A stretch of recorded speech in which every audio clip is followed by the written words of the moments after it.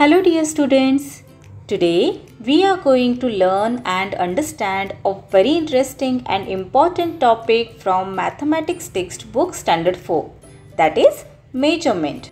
We have studied measurement of length and its exercises given on page number 63 and page number 64. Do watch those videos to understand this lesson better. Links are given in the description box below. Now, in today's video, we will learn and understand exercise which is given on page number 66. But before that, let us understand units of measuring mass or weight. Rahul, take this list of groceries to the grocer shop.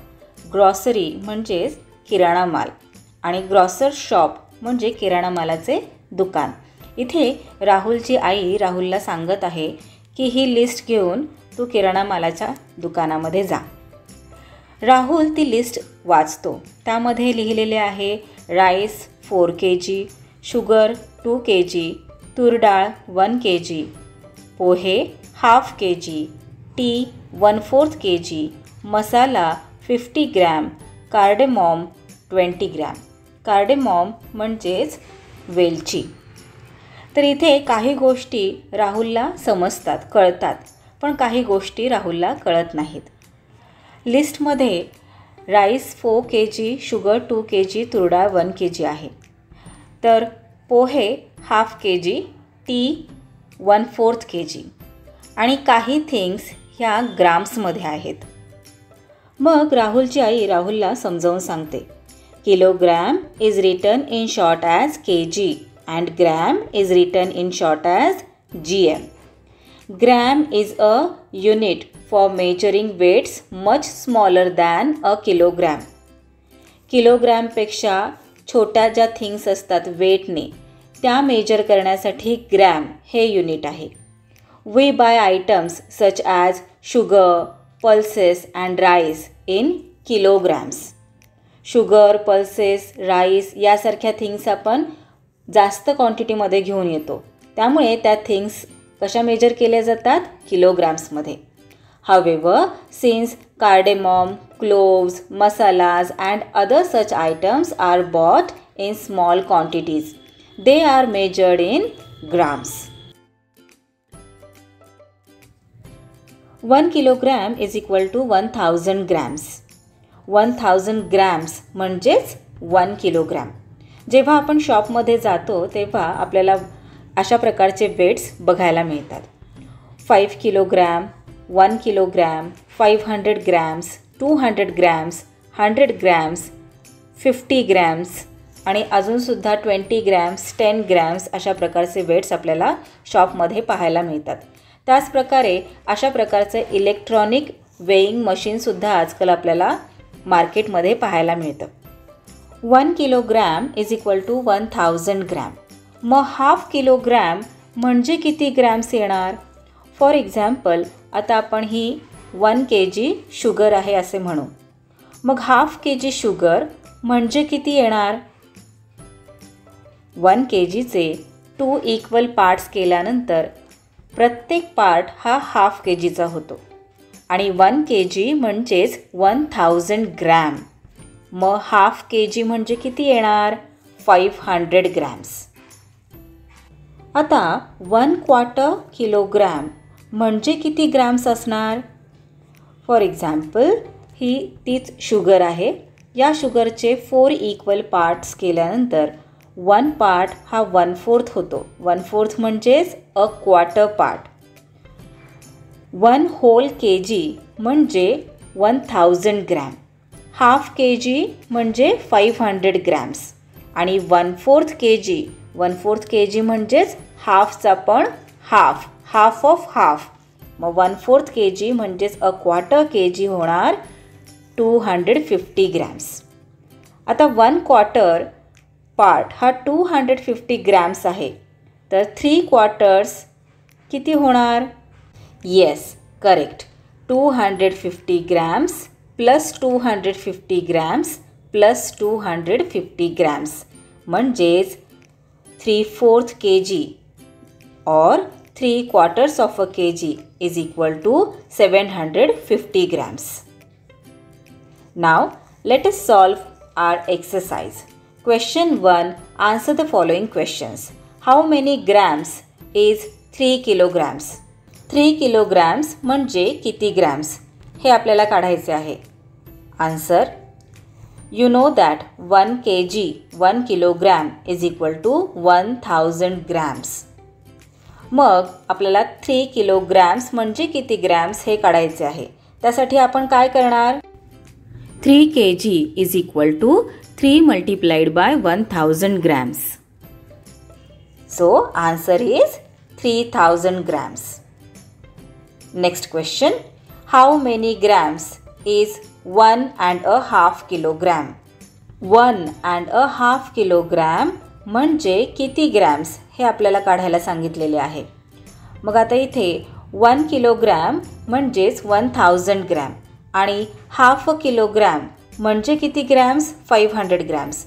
मग आता इथे क्वेश्चनमध्ये आपल्याला विचारलेले आहे 1.5 kilograms म्हणजे किती grams. मग हे काढण्यासाठी आपल्याला काय करावं लागेल? आपल्याला 1000 ग्रॅम आणि 500 ग्रॅम्स याचे ॲडिशन करावे लागणार. मग आन्सर आले 1500 grams. Next question. How many grams is 1.25 kilogram? आता या क्वेश्चनमध्ये विचारलेले आहे 1.25 किलोग्रॅम म्हणजे किती ग्रॅम्स. आता इथे आपण आपल्या हेल्पसाठी 1 kilogram is equal to 1000 gram, half kilogram is equal to 500 grams, a quarter kilogram is equal to 250 grams, 3/4 of a kg is equal to 750 grams हे आपण इथे लिहून घेतलेले आहे. आता आन्सर आपण फाइंड आउट करूयात. 1 kilogram is equal to 1000 gram आणि अ क्वार्टर किलोग्रॅम म्हणजे किती ग्रॅम्स? 250 ग्रॅम्स. क्वेश्चनमध्ये आपल्याला काय विचारलेले आहे? आपल्याला विचारलेले आहे 1.25 किलोग्रॅम म्हणजे किती ग्रॅम्स. मग आता इथे काय करावे लागणार? अगदी बरोबर. आता इथे आपल्याला 1000 ग्रॅम आणि 250 ग्रॅम्स याचे ॲडिशन करावे लागणार. मग आन्सर आले 1250 grams. Fourth question. How many grams is 3.75 kilogram? आता इथे या क्वेश्चनमध्ये आपल्याला विचारलेले आहे 3.75 किलोग्रॅम म्हणजे किती ग्रॅम्स. मग आपण आता फाइंड आउट करूयात.